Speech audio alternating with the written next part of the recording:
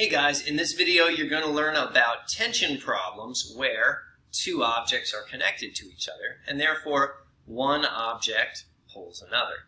The easiest kind, and that's where we'll start just so you get the hang of it, is the Atwood Machine, as this is called. They don't all look like this. In fact, as you can see in front of you, Atwood Machine. For the Atwood Machine, usually actually it's two pulleys, as you can see right here. This is an Atwood Machine. You can't see the other weight because it's out of the frame of the picture, but there it is. If you have two weights connected to each other by a string strung over a pulley, obviously the heavier side falls. There it went. And then it inexplicably sprang back up, and then, it was the little weight fell off. And so, if there's equal weights on either side, they don't tend to go anywhere. All right, but if I put any amount of excess weight on one side or the other, then we get an acceleration. And also, perhaps, obviously, if you apply more weight to one side, like even more, then the rate of acceleration will be even greater. So the way that you analyze these is using forces, or at least that's the easiest way. All right, so let me get this thing out of the way. So to begin with, you must draw your force diagram. Okay, as we've discussed, if you don't draw a force diagram, you kind of deserve to get the question wrong. There we go. All right. So on this one, we have its weight pulling down and tension pulling upwards. All right, we have the same forces on this one, except, of course, its weight is much greater. And you have to make sure that you call it M2G to distinguish it from M1G. MG wouldn't be fully descriptive. They both have a weight that acts on them, but it's a different weight. And so, therefore, we have to acknowledge that in some way. All right, sometimes we use little m, sometimes we use big M, but whatever it may be, you have to distinguish between them, such as M1G and M2G. The two tensions, though, we're always going to act as though those are identical until such time as we have learned about rotation, and you can deal with the fact that maybe actually the tensions are slightly different. Okay? But for right now, it's an ideal pulley, which means the tension on either side is the same, because it's frictionless and massless. Okay, whatever. All right, next thing is we need to write equations for the sum of the forces. All right, there's no horizontal forces to speak of acting here on either of the masses, but it's super important that you write one equation for each mass. That's for each one. You can't really write one equation for the whole thing, or at least you can, but it's not really a great way to solve the problem because you can't easily get at what the tension is if you ever wanted to know it. All right, so you'll work with one mass at a time. All right, let's go with the first one first because it's number one. So the sum of the vertical forces on mass 1 would be, all right, well, it's got tension and it's got its own weight. And there's always going to be a question on these connected object problems of which force goes first? And the answer is it's always the larger force goes first. So if it's moving in some direction, or accelerating rather, in that direction, then that must mean that that force must be the greater one. So for the first object, it's accelerating upwards, therefore the tension is greater than the weight.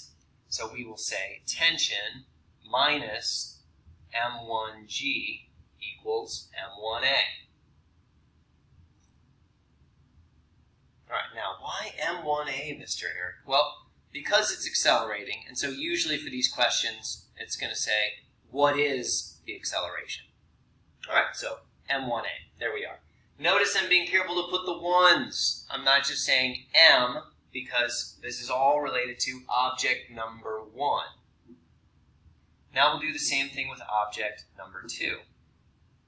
Now, for this one, a rookie mistake would be writing the two forces in the exact same order. If you put T minus M2G equals M2A, you've got everything in there, but in the wrong order. the weight of this one is larger than the tension because it accelerates downwards. So therefore, I must put it in the opposite order. Now, you know that you've done the problem right if this next algebraic step works. And that is, when you add the two equations together, the tensions eliminate. All right, this is called literally elimination, right? You learned about it in math class. If I add the two equations together, the tensions eliminate.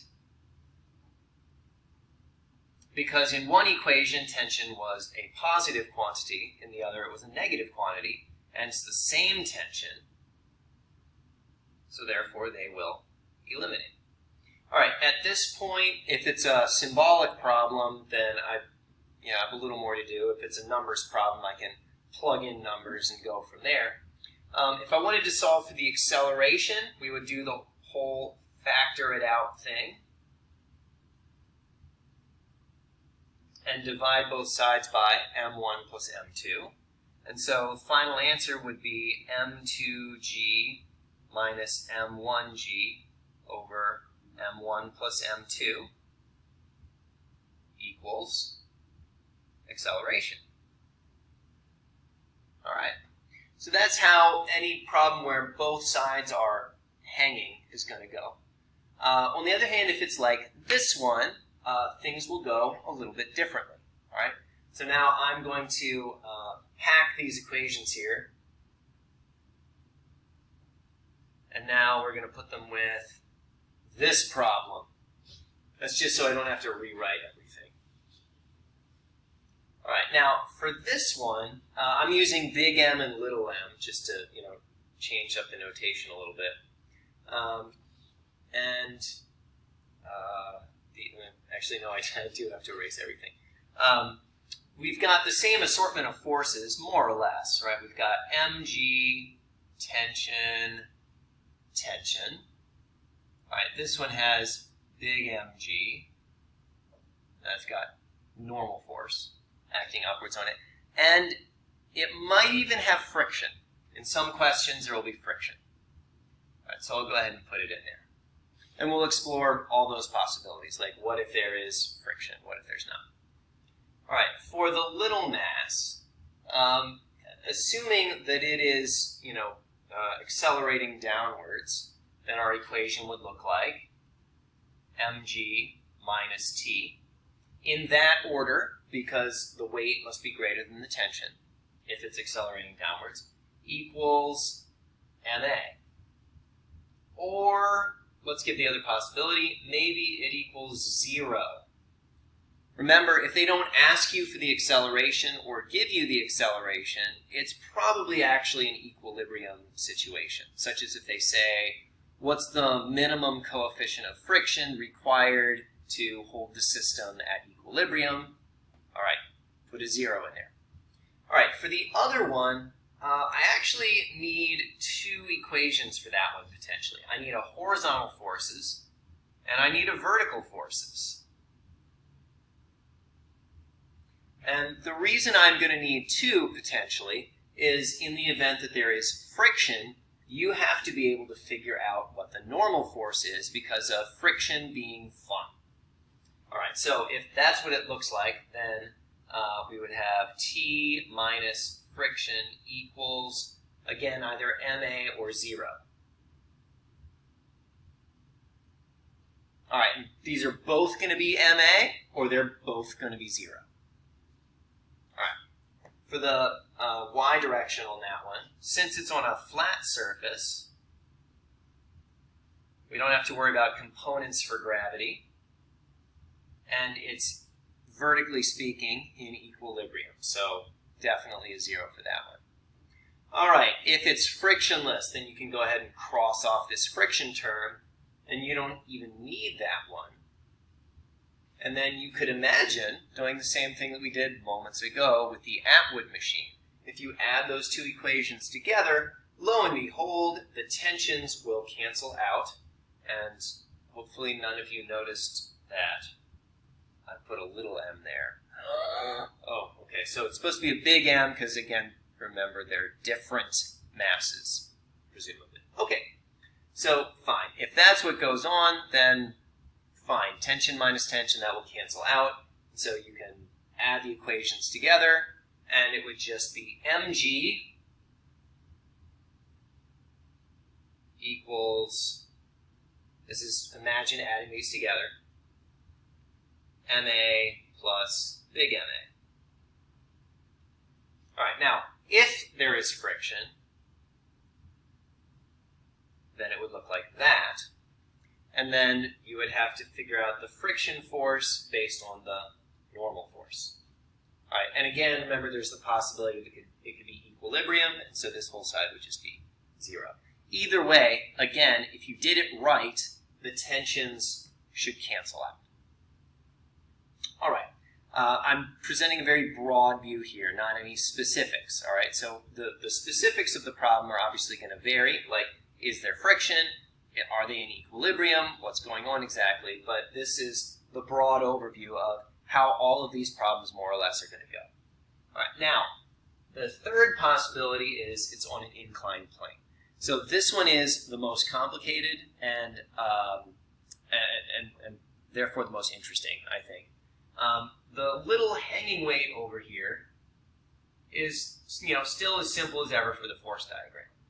This one, 3 out of 4 forces are easy. You know gravity is going to be straight down. You know that tension is going to pull it up the incline, all right? And you know that the normal forces, like, I forget which ones I mentioned. Okay, the tricky one is friction. Friction might be up the incline, or it might be down the incline. It actually entirely depends on whether, like, this little weight is heavy enough to pull this one up the incline. Okay, and so, or if it's the other way around, and this one is so heavy that it's going to slide down and pull that one upwards. So you have to pay a little bit of attention to what they are saying is happening. All right, we're just going to finish this. All right, so the direction of friction could go either way. Okay, so friction might be down if they say the system is sliding this way, or if they say, what's the maximum weight that you could hang here before it starts to slide? All right, alternatively, friction could be up the incline. If they say this thing is sliding down, calculate the acceleration, or what's the minimum weight you could hang here that will hold the system at equilibrium, or maybe even what's the maximum weight that you could put here that would hold the system at equilibrium. All right, so that's the most complicated scenario. Also, you're going to have to do stuff with components of gravity, mg sine theta and mg cosine theta. You only have to tilt one set of axes. This one can be on regular axes. This one can be on tilted axes, and everything's okay. All right, that's all I've got time for. So I hope that helps you navigate through those homework problems, and I'll see you guys on Tuesday.